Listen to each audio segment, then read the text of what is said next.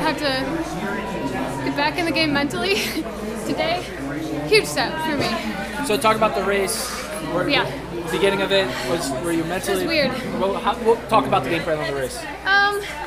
It's just like a typical prelim, just like bodies everywhere, and then it slowed down, and then things open up at the end.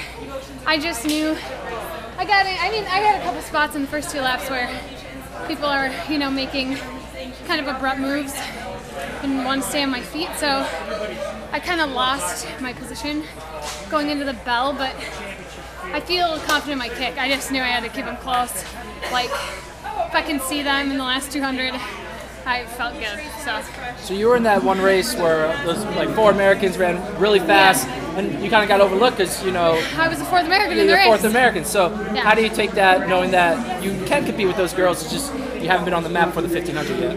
Right. I mean, it was a huge step for me to get that huge PR and perform on that stage. I have a lot of respect for the other American middle distance runners, but I'm at the point where I'm looking for the breakthrough.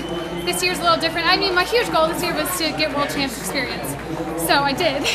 But it's been a lot of I kind of took some time off, got back into things more slowly than usual. Different year for me, but my training's been going great. I just have been looking to put it together in a race, and today some people are probably overlooking me to make the final because I haven't looked that good lately, but I knew I could make the final, and I think I can have a great race in the final. Great. Well, hopefully you're happy when we see you in 2 days. Yes, I hope so too.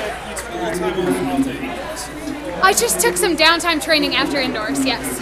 Took a little mental, physical break. Just a few days off from running, some time off of intense workouts. So how does it feel being back in USA's after what happened indoors?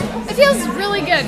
To be perfectly honest, it took a toll on me mentally and emotionally, and it took some time to get back in a good place with my training and racing, and I've had USA's on my target here. I wanted to come back and be in the final here. This is my 5th year in a row making the final, and I think there's some other girls who haven't done the 15 every year. I think I'm the only person in the final on Sunday who will have run the 5